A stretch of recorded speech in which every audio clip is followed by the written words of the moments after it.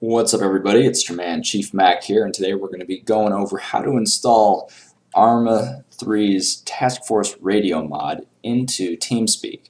In the previous video, which you can see annotated on the bottom of the screen, we showed how to install TeamSpeak as well as really any other mod into ARMA 3.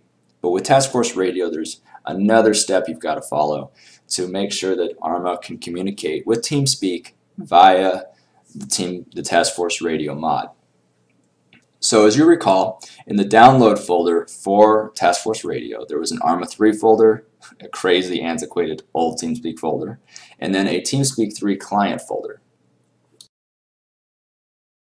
We're going to be copying the contents of the TeamSpeak 3 client folder from within the mod into the TeamSpeak 3's root directory. So the root directory sounds a little bit, do I even want to try and mess with that? Super easy to find, and this process isn't any more complicated than installing the mod, so stick with me.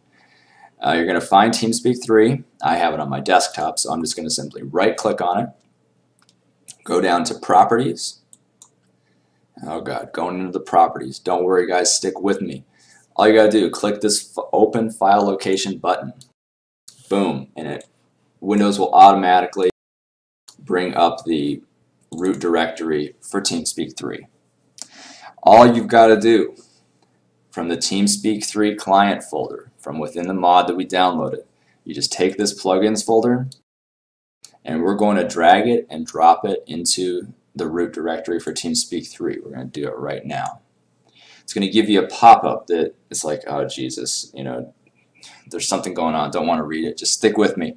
It says you have the folder's files have the same name. You'll be asked if you want to replace those files.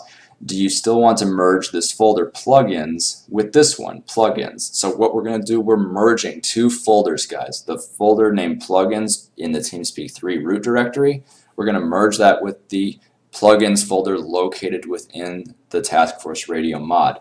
When you merge two folders, it just takes the differences, it keeps any duplication from happening. So essentially it's the same as quickly copying and pasting the contents of this folder into the contents of this folder. So just going to say yes to that.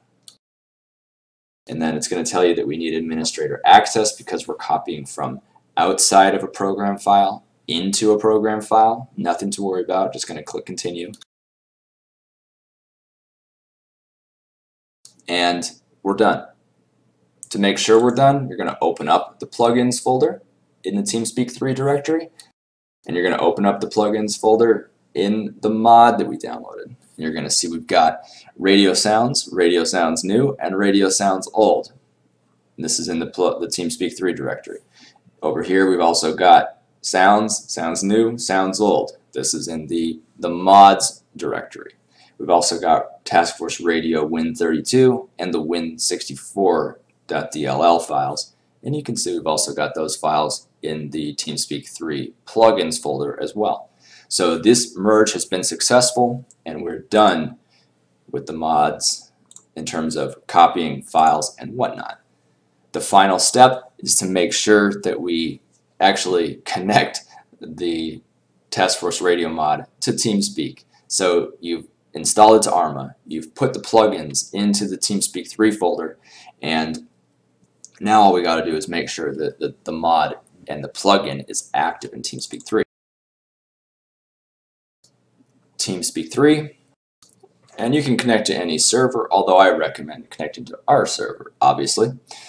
So you're going to click on your own name here. You're going to see, your general description with your server groups and nothing else. So you're going to go to Settings and then click on Plugins, and you'll see now, if you had visited this area before, the Task Force ARMA 3 Radio would not have been in this list of plugins. But since we just copied those plugin files from the mod into the TeamSpeak 3 directory, the Task Force ARMA 3 Radio is now listed in the plugins. So all you do is check the box. I always click Reload All when I make any changes. And then you click Close. Now when you look in your description, you've got the same old stuff, but you've also got Task Force Radio status 0.9.8. Now 0.9.8, that's just the version of the mod we installed in the previous video.